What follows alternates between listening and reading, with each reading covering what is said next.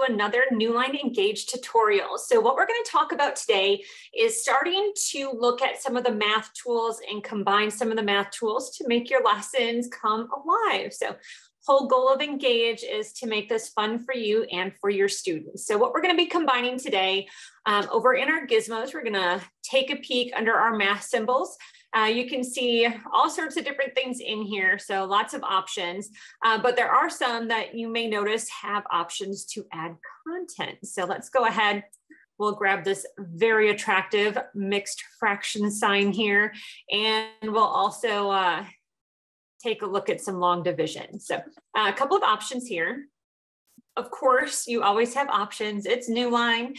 You can use your drawing tools and you can write in these boxes. So free text all you want or free write, but you also have the option in our writing tools. We have something called the math editor.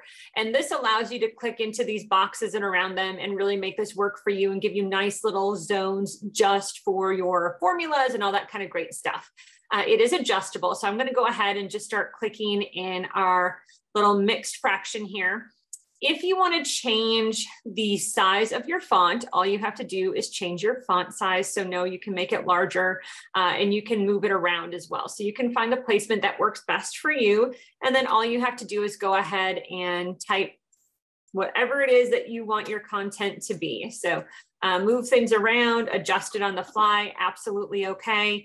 Let's say we're working in our long division here, and maybe we click and we change our mind, and all of a sudden we have kind of a longer number than we anticipated, and we're crossing over. Easy fix. All you have to do is grab your move and resize. You can drag your digits to where you want them and make that work for you. So very easy.